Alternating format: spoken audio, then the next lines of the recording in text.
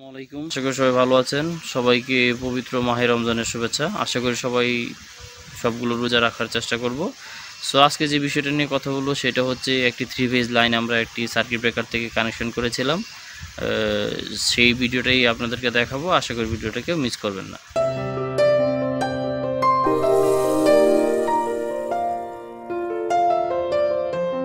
এই চ্যানেলের সবগুলো ভিডিও অভিজ্ঞ পার্সন দ্বারা তৈরি করা হয়ে থাকে। আপনি যদি ইলেকট্রিক্যাল সলিউশনকে ফলো করেন এবং সিমিলার ভিডিও তৈরি করতে চান তাহলে অবশ্যই ত্রিপলি সম্পর্কে আপনার পর্যাপ্ত নলেজ থাকতে হবে। কোনোটাই কোনো প্রকার বিপজ্জনক পরিস্থিতির জন্য ইলেকট্রিক্যাল সলিউশন কোনো অবস্থায় দায়ী থাকবে না।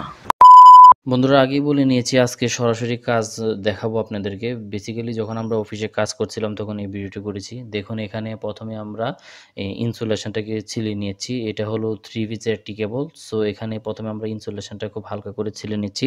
এখানে ইনসুলেশনটা ছিলে নেওয়ার সময় অবশ্যই এই বিষয়টা খেয়াল রাখতে হবে, এটার জন্য খুব বেশি করে না হয়।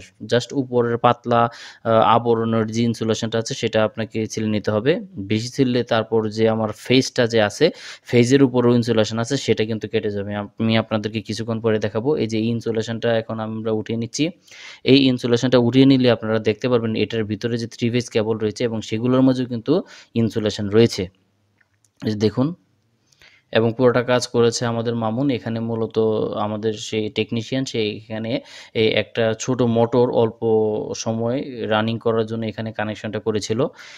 এরকম টেম্পোরারি লাইন কিন্তু আপনারা অনেক জায়গায় লাগাবেন। এরকম অস্থায়ী ছোট ছোট লাইন আপনাদেরকে অনেক জায়গায় লাগাতে হবে। সো এখানে লাগানোর সময় একটা জিনিস অবশ্যই আপনাকে খেয়াল করতে হবে, আপনি যেখান থেকে নিবেন, যেই ব্রেকার থেকে এই লাইনটা লাগাবেন সেই ব্রেকারের এম্পিয়ার ক্যাপাসিটি কত এবং আপনি যেখানে যেটার জন্য লাগাচ্ছেন, অর্থাৎ আপনি যে মোটরটার জন্য লাগাচ্ছেন, যে লোডটা আপনি দিবেন সেটার ক্যাপাসিটি কত, সেই ক্যাপাসিটিগুলো দেখে কিন্তু আপনাকে লাগাতে হবে। না হলে কিন্তু আপনি যখন রানিং করবেন তখন কিন্তু বারবার ট্রিপ করবে অথবা কিন্তু ফায়ারিং হয়ে যাবে ওভারলোডের কারণে।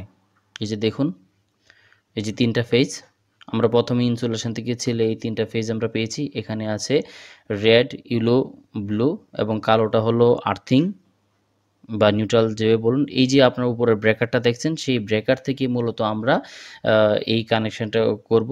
এখন আমরা ইনসুলেশনগুলো, যে 3 ফেজ লাইন 3টা ফেজের যে ইনসুলেশনগুলো আছে সেগুলো আমরা খুলে নিচ্ছি, ছিলে নিচ্ছি। বন্ধুরা, আবারও আমি একটা কথা বলছি, আপনারা যখন এখানে কানেকশন করবেন, কানেকশন করার সময় আপনাদের খেয়াল রাখতে হবে যে যে ওই ব্রেকারটা থেকে কি পরিমাণ লোড দেওয়া আছে, কি পরিমাণ লোড নিচ্ছে, কতটুকু এম্পিয়ার নিচ্ছে সেটা, এবং পরবর্তীতে আপনি এখান থেকে টেম্পোরারি লাইন, অস্থায়ী লাইন হিসেবে বা স্থায়ীভাবে যেভাবেই দেন না কেন, আপনি যখন দিবেন তখন আপনাকে খেয়াল রাখতে হবে যে কতটুকু লোডে এটা কানেকশন করছেন, কত এম্পিয়ারের লোড আপনি এখানে কানেকশন করছেন, লোড এখানে সংযুক্ত করছেন। আদারওয়াইজ কিন্তু ওভারলোড হয়ে যাবে এবং ব্রেকারটা বারবার ট্রিপ করবে এবং একটা সময় দেখা যাবে যে পুড়ে যাবে বা ফায়ারিং করবে। সো এই বিষয়গুলো অবশ্যই আপনাকে খেয়াল রেখে এই কাজগুলো করতে হবে। সরাসরি কাজটা আমি আপনাদেরকে এই কারণে দেখাচ্ছি যে তাহলে আপনাদের একটা আইডিয়া হয়ে যাবে, আপনারা দেখতে পারবেন যে কীভাবে মূলত কাজগুলো করা হয়। দেখুন, আমরা এখানে মানে কোনো পাওয়ার আছে কিনা সেটা টেস্টার দিয়ে চেক করে নিচ্ছি।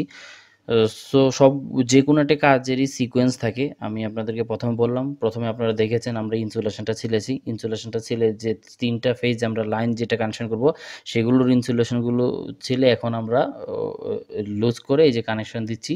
দেখুন, লাল তারের সাথে আমরা লাল তার লাগাচ্ছি, তারপর হলুদটার সাথে হলুদটা দিব এবং নীলটার সাথে নীলটা দিব। এভাবে 3 পিস আমরা কানেকশন করছি এবং দেখুন আমরা কিন্তু ব্রেকারটা অবশ্যই অফ করে কাজ করছি। এখানে পাওয়ার নেই এবং ব্রেকারটা কিন্তু আমরা বন্ধ করে কাজ করছি। এখানে যদি ব্রেকারটা অন থাকতো তাহলে কিন্তু স্পার্ক করতো, লুজ কানেকশনের কারণে এখানে কিন্তু স্পার্ক করতো।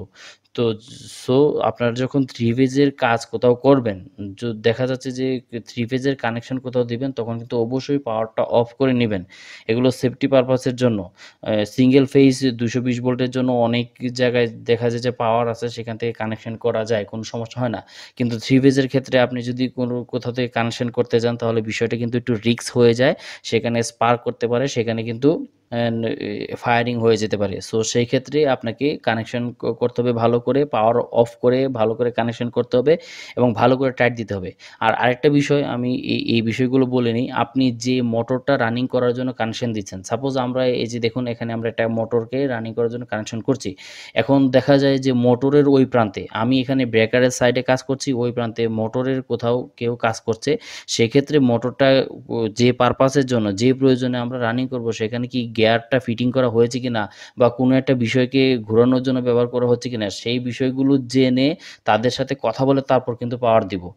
এখানে আমি কানেকশন দিলাম, কানেকশন দিলে ওই পাশ দিয়ে আমার কাজটা কমপ্লিট হয়েছে কিনা না দেখেই আমি যদি হুট করে পাওয়ার দিয়ে দিই, তাহলে দেখা যাবে যে ওই মোটরের টাকে নিয়ে কেউ কাজ করছিল, হুট করে মোটরটা রানিং হয়ে তারপর কিন্তু একটা দুর্ঘটনা ঘটে যাবে। অথবা দেখা গেল যে মোটরটা বেজের সাথে শক্ত করে আটকানোই হয় নাই, তার আগে আপনি পাওয়ার দিয়ে রানিং করে ফেলছেন, তখন কিন্তু একটা দুর্ঘটনা হয়ে যাবে। সো এই বিষয়গুলো অবশ্যই আপনাকে খেয়াল রাখতে হবে। প্রথমে ভালো করে আমরা ইনসুলেশনগুলো ফেলে দিলাম, তারপর আমরা দেখলেন আমরা কানেকশন করলাম। এখন যে আর্থিংটা আছে সেই আর্থিংটা আমরা এখানে কানেকশন করে দিচ্ছি এবং প্রত্যেকটা টার্মিনালগুলো কিন্তু খুব ভালো করে কিন্তু চেক করে নিতে হবে যে কোনো লুজ কানেকশন আছে কিনা। আমি বারবারই বলি, আমি আমার অনেক ভিডিওতে এই কথাগুলো বলেছি, ইলেকট্রিক্যাল ফল্ট মানেই হলো লুজ কানেকশন। বেশিরভাগ ক্ষেত্রে ইলেকট্রিক্যাল ফল্টের সূত্রপাত হয় লুজ কানেকশনের জন্য। সেই কারণে কানেকশনগুলো খুব টাইট করে শক্ত করে দিবেন এবং দেওয়ার পর টান দিয়ে দিয়ে দেখবেন যে কোনো লুজ কানেকশন আছে কিনা। তারপর যে নিউট্রালটা আছে সেই নিউট্রালটা আমরা কানেকশন করলাম।